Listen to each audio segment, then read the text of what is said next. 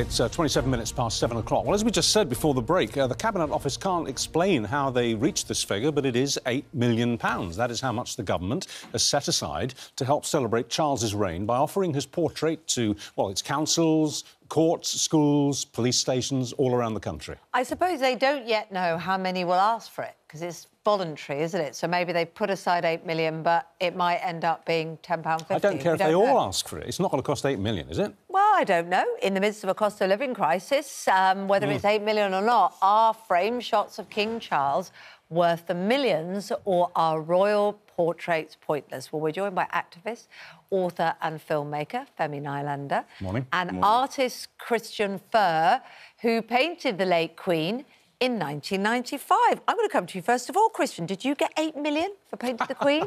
I wish. I bet you do. Is it worth however many million it ultimately costs? Is it worth, in a cost of living crisis, to have the portrait of a new monarch?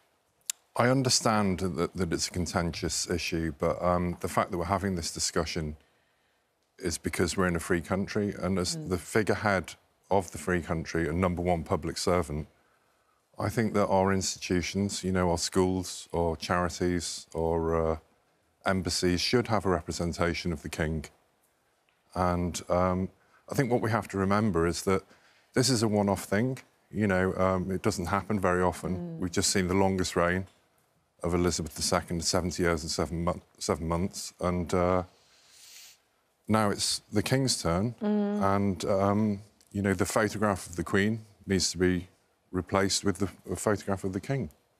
Did you paint her from life in 1995? I did. I had 2 sittings at the Palace and the Yellow Drawing Room with the Queen. Gosh, how long was each sitting? About 2 hours. And was she a good subject, as it were? Very good, very lively, and a great sense of humour. Did she... So when you say lively, was she a bit fidgety? I imagine she's not one to sit still very long.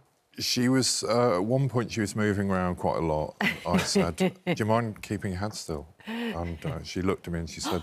You told the Queen what to do? Isn't it still already? So I'll remember that. I mean, it was a big thing for you, wasn't it, to have that opportunity? Presumably, it made a big difference to your career. And there is a value of public art generally, I guess, which you would prize. I think so. I mean, the royals are famous, and so for artists through the centuries, they've been subjects of paintings and photographs. And patrons. And patrons. You know, from Holbein to Warhol, they've depicted the royals. And, you know, I think my favourite was Velázquez, who was a Spanish artist who painted Philip IV of Spain. But those portraits are now recognised as masterpieces. And they were commissioned. And if those things weren't commissioned, we won't be able to enjoy them today and look at them, you know, so that has to be remembered too. One more quick personal question. Did your hand tremble as you held the brush to begin with? Was it No, I go into the zone and I've just got to focus on whatever it is that I'm painting. And the obvious question, what was she like? I think she was just, you know, very aware of her duty, but with a great sense of humour. And, you know, I think she was... I really liked her. I've got great admiration for the Queen. I'm very thankful for the commission, you know. Oh, marvellous opportunity. Well, OK, Femi, we've got it there. You're a creative artist as well. Indeed. What's wrong with parking a little bit of public cash to celebrate a new king and also to celebrate a new monarch? Well, I have something for you, but I want it back. 20, OK. So, OK, what's your point? What do you see on it? I see the Queen's head wearing a crown. And Precisely. Yeah. So ever since I was a child, since I got my first piece of pocket money, I've had the Queen's image. We've just seen the new stamp. We've seen the £20 note. Omnipresent, right? Omnipresent. And at the end of the day, familiarity breeds comfort, and comfort breeds empathy, and empathy breeds familiarity. And when you see someone's image... I mean, I have a grandma. She doesn't look anything like me. She's 5'3", white lady from Borrowdale. But if everyone in the UK saw her image their whole lives and heard stories about her their whole lives and stood up and sang, God save Femi's gran, they'd love her too. This is something which is well-known culturally across different societies. It's something which actually has been seen in a lot of countries where they have things called cults of personality. A lot of leaders in other countries who want to stay in power for a very long time will assign portraits of themselves to be hung in every place throughout the country. Stalin did it.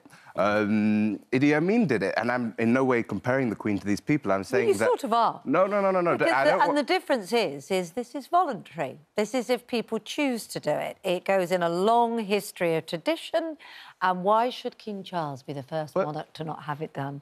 Well, this isn't voluntary. This is, if I want cash, I have to have the Queen's image on it, and soon I'll have to have Charles' image on it. It's going to cost a lot of money, by the way, to recall all the banknotes that already exist and reprint them in order to have a new face on, and then it's going to have to happen again whenever the next one comes. So, in effect, you're saying that we've got quite enough portraiture we will have, of the King to need to commission and spend up to £8 million on fresh This is the thing. Another thing with this £20 note, if I divide 8 million by 20, I get 400,000 of these. Now, if I come across one of these in the street, then, I mean, I don't know about yourself, it might be toilet paper to you, but for me, I'm going to be happy, I'm going to have a smile on my face. If I find 400,000 of these in the street, I'm going to be ecstatic, because £8 million is a hell of a lot of money. He makes a reasonable point, doesn't he, actually, that actually we have plenty of portraiture of the monarch. We have it of the Queen, we will have it of Charles, on coinage, on stamps and on banknotes. Why do we need separate portraits? Good point, actually. Well, I love the idea of a pocket portrait. I think everyone should have a pocket portrait. I think that's a great idea.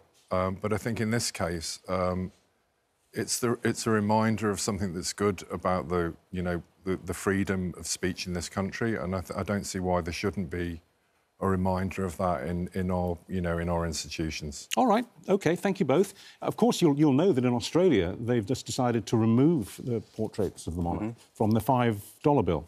That's the beginning of the sort of the demonarchising. They think some kind of Aboriginal figure to represent their fuller history than the recent centuries. I think that would be a great idea. I think that this idea of the Commonwealth and this idea that the Queen should be the head of state in other places in the world where her relationship to Indigenous peoples and her relationship and the Crown's relationship to Indigenous peoples is questionable.